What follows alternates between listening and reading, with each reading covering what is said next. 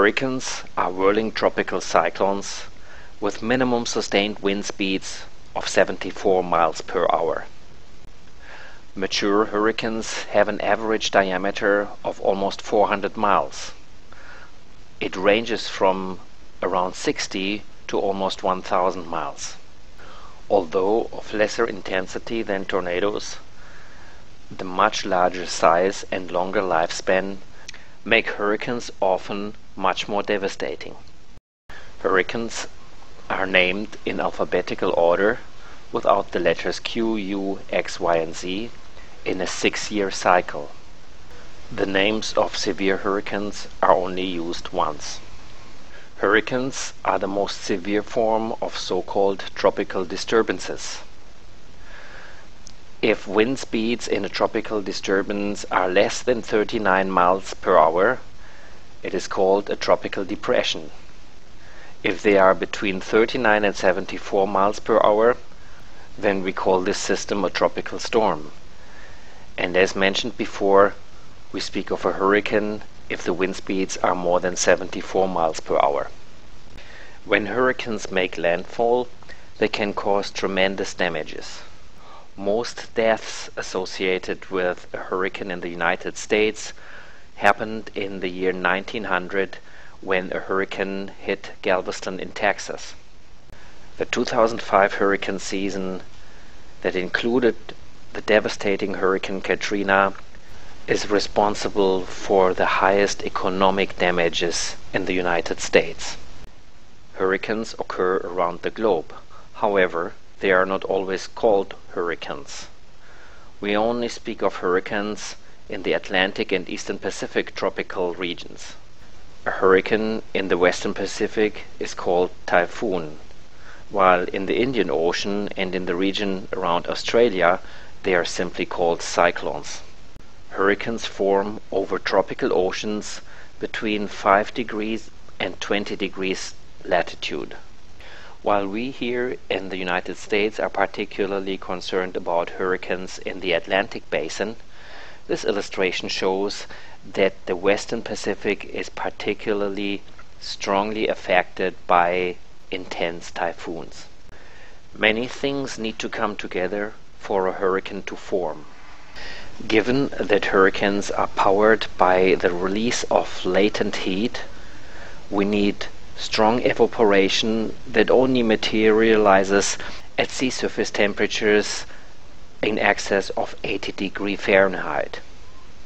Also, upper atmospheric circulation must not be a hindrance to upper air divergence, because only upper air divergence will allow strong surface convergence, which is important for the hurricane. And finally, there must not be any strong winds aloft, because they would disperse the latent heat that is released from the cloud tops, and we need that energy to be concentrated in a relatively small area. Poleward of about 20 degrees latitude, typically the water temperatures are too cold.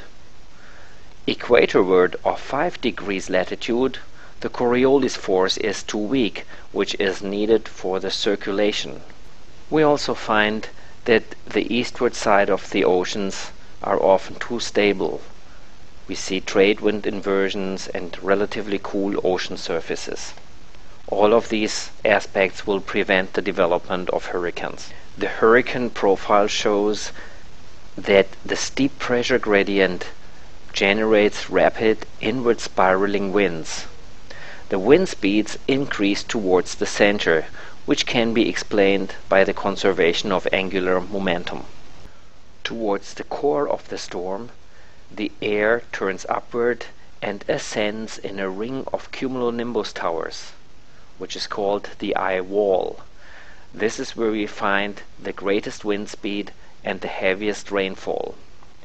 The center of the storm itself, called the eye of the hurricane, is characterized by descending air, warming temperatures, low wind speeds, and no rain. It typically has a diameter of around 15 miles. Strong uplift causes relatively high pressure in the upper air. This is where we get anticyclonic rotation and divergence. Wind speeds measured by a data buoy in the Gulf of Mexico shows the characteristic features of a passing hurricane. We observe very high wind speeds as the eye walls cross the buoy, but low wind speeds right in the center as the eye of the hurricane crosses the buoy.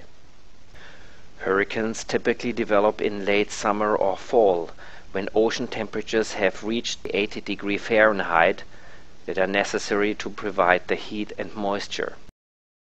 They start as tropical disturbances in the eastern parts of the oceans. These tropical disturbances can be triggered by a variety of factors, such as the easterly waves. An easterly wave is an undulation in the trade winds. The weak convergence on the east side of the wave could possibly develop into a stronger system if all the factors come together. Here is what happens when a system intensifies. Firstly, condensation releases latent heat. As a result, the disturbance gets warmer, the density lowers, the surface pressure drops, we get cyclonic circulation, the pressure gradient steepens, surface winds increase and bring additional moisture, and then we close the loop. More latent heat is released, and so on. Given that hurricanes need a constant supply of warm, moist air, they will decay whenever they move over colder ocean currents, or they move onto land, or they reach a location where the airflow aloft is unfavorable. The destruction caused by a hurricane obviously depends on the size and population density of the affected area and the strength of the storm.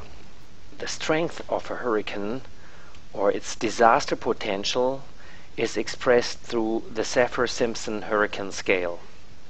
We see 5 categories that are based on air pressure, maximum sustained winds, and storm surge. Before the disastrous 2005 season, there were only 3 Category 5 hurricanes that have affected the United States. Hurricanes cause damage through the storm surge, the high wind speeds, and the heavy rainfalls causing inland freshwater flooding. The most devastating damage is usually caused by the storm surge, where a dome of water of up to 50 miles wide is piling up through strong onshore winds. Storm surges cause the most devastating damages in the delta region of Bangladesh, where most land is less than 6 feet above sea level. Death tolls in recent decades have gone up in the 100,000s. The effect of a storm surge of Hurricane Camille in 1969 at Pass Christian in Mississippi can be seen at this example.